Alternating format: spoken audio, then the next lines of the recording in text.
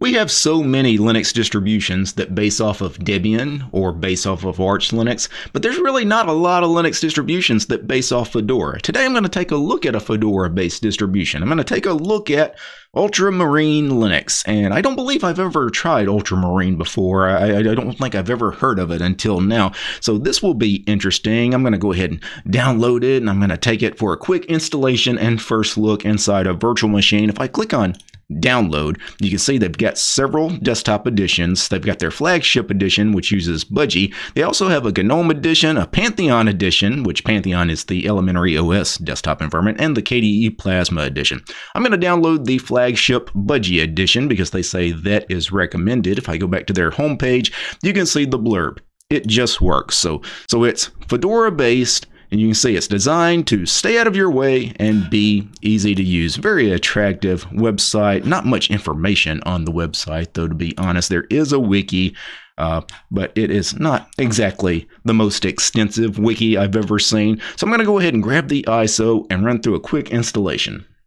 So the ISO I grabbed was the latest one. It was put out about 4 months ago. You can see this is Ultramarine Linux version 38. So the version number coincides with the last version of Fedora, which was also version 38. So let's go ahead and boot into this.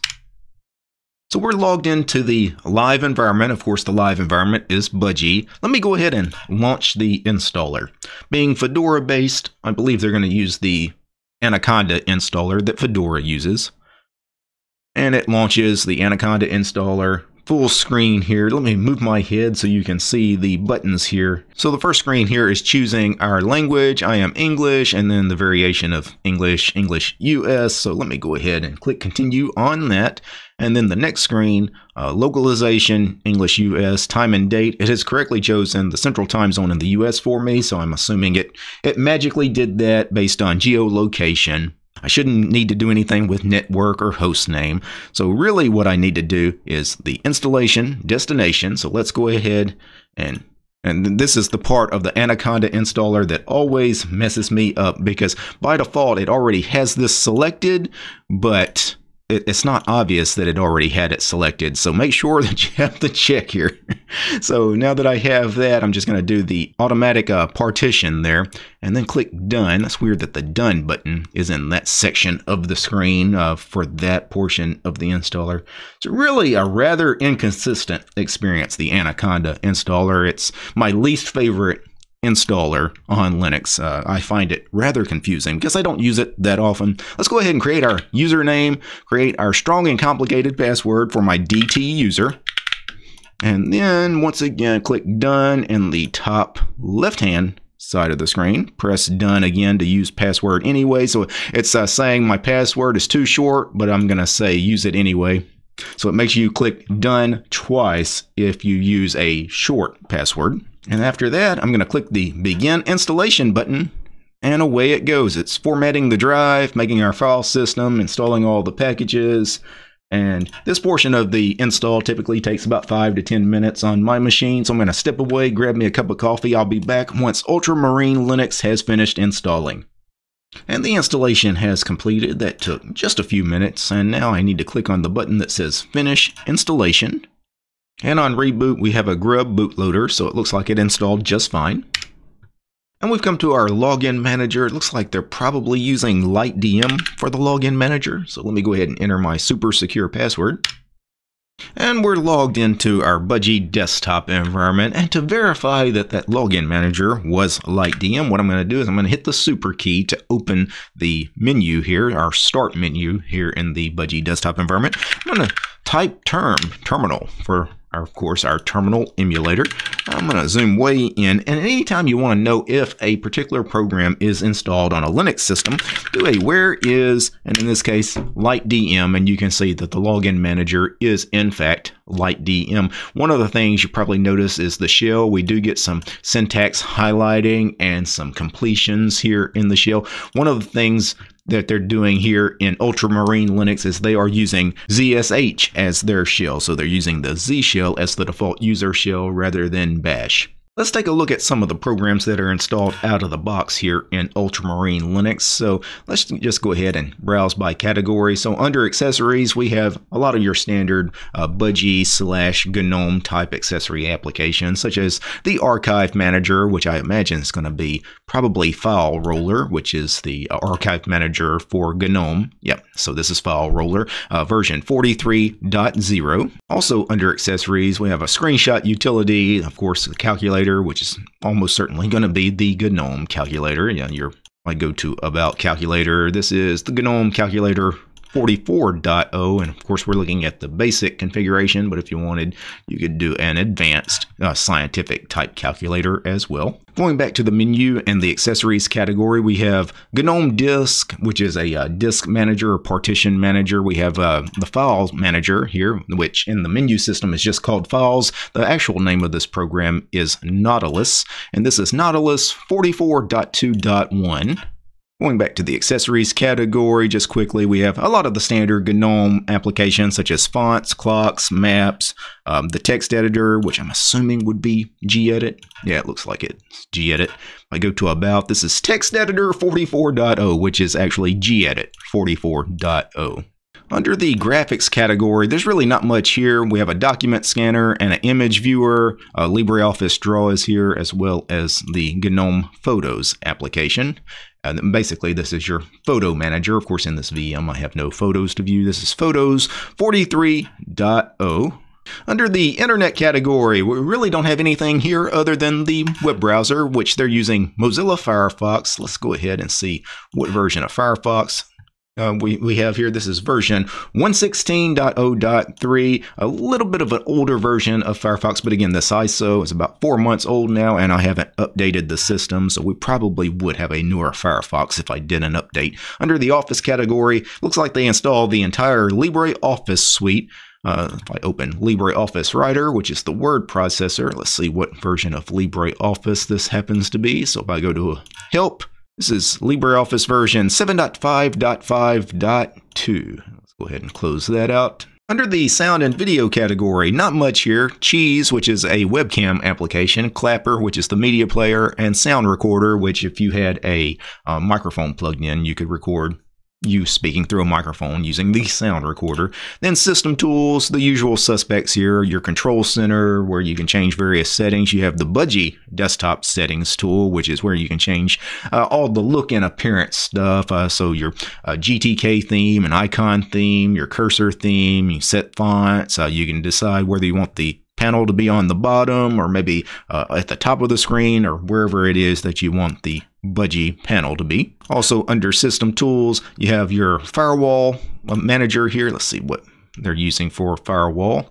Using Firewall D, and of course you need sudo privileges, so I'd have to type my super secure password for this. I go to Help and About. You can see this is firewall-config 1.3.1. Most desktop computer users probably won't have much of a need for setting up a firewall, but for those that want it, it is there. We also have our LightDM login manager. We can change various settings for that. You need a sudo password to do that as well. And other than that, we have, of course, our terminal emulator as well, which let's go ahead and launch the terminal emulator because there's a couple of things I want to check out. The first thing I want to check is let's do a where is Pipewire, just to verify that Pipewire is the audio server. And I want to do a sudo DNF update. Let's see what kind of updates we have. Again, the ISO is a little older because it's based off of Fedora 38. Fedora 39 should be actually released here in the next couple of weeks, and it's probably going to be, I don't know, several weeks or maybe even a couple of months before Ultramarine gets to a new version out based off of Fedora 39. One thing that has always bugged me about DNF as compared to other package managers like apt with Debian or Pacman with Arch is it's very slow. The syncing of the repository has been going on for nearly a minute now. So it hasn't even started updating any packages, right? It's just syncing the repos. Oh my goodness. Yeah.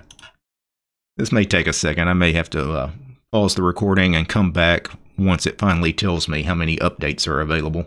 One thing you'll notice is it is syncing some extra repositories. You can see we do have RPM Fusion repos enabled in Ultramarine Linux, and that's really what Ultramarine is. It's Fedora with these extra repositories, the RPM Fusion repositories, because that's going to give you a lot of extra software, a lot of proprietary software that Fedora does not ship out of the box in its standard repos. Some of it is for legal reasons, and Ultramarine, being a community-based distribution, it's not a corporate distribution, and being based outside the US, Ultramarine is based out of Thailand, I believe. They don't have those kinds of legal issues that Fedora would have by shipping some of that proprietary stuff already enabled out of the box. As far as updated packages, there are 259 packages that would be upgraded if I ran this update. I'm going to decline that because that will take a little while. Let's see how many packages are installed on Ultramarine Linux out of the box. So let's see which packages are installed via DNF. So if I did a sudo DNF list installed, I believe is the command. Yeah, it gives us a line-by-line accounting of every package that is installed on our system and that DNF, the package manager, knows about. So I'm going to up arrow and I'm going to pipe that same command into WC-L. WC is the word count program. -L is a line count rather than a word count. And however many lines are in that output, 1,911, that's how many packages are installed on our system. Or at least that's how many packages are installed via DNF. Let's do a where is Flatpak, because I believe Flatpak is enabled out of the box. It's enabled out of the box on Fedora, so you would expect it to be here on Ultramarine Linux as well, and it is. But I'm not sure if there's any Flatpaks that are actually installed. Let's do a Flatpak list. And it doesn't look like there's any Flatpaks installed. So Flatpak is enabled for you, but no Flatpaks have been installed yet.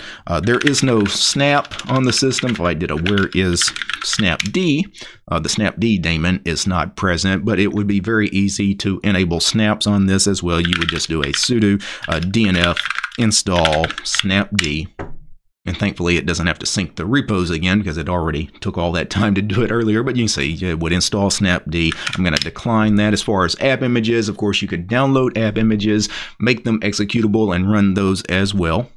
So there you have it. That was a very quick and cursory look at Ultramarine Linux 38, a version of Linux that I have actually never looked at before, or a distribution of Linux I've never looked at, but it is rather comfy. So Fedora, many people love Fedora. I've run Fedora on my physical hardware before, and it runs just fine. I have no issues with it as far as finding all the software. You can find anything you want within the Fedora repos, especially if you enable those third-party repos like RPM Fusion and Flatpak, which Ultramarine enables out of the box, which Fedora does not enable things like RPM Fusion out of the box. And that's really, if you want to, I guess, a more new user-friendly Fedora, because that's what Ultramarine is trying to be, a new user-friendly Fedora. It's got everything you want. It's got good artwork and theming and icons and fonts and, the proprietary bits, or, some of the bits that for whatever legal reasons Fedora doesn't have out of the box. Ultramarine, really eliminates a lot of those pain points. So if you want a new user-friendly Fedora, give Ultramarine Linux a try. Now, before I go, I need to thank a few special people. I need to thank the producers of this episode: Daniel, Gabe, James, Matt, Paul, Royal, Wes, Armor Dragon, Commander Angry, George Lee, Mestos, Nate, Urion, Paul, Peace Arch and Fedora, Realities for Less, Red Prophet, Roland, Soul Astry, Tools Devler, War Gentoo, and Ubuntu, and Willie. These guys, they are my highest tiered patrons over on Patreon. Without these guys, this episode about Ultramarine Linux, it would not have been possible. The show's also brought to you by each and every one of these fabulous ladies and gentlemen, all these names you're seeing on the screen right now. These are all my supporters over on Patreon because I don't have any corporate sponsors. I'm sponsored by you guys, the community. If you like my work, want to see more videos about Linux and free and open source software, subscribe to DistroTube over on Patreon. Peace, guys.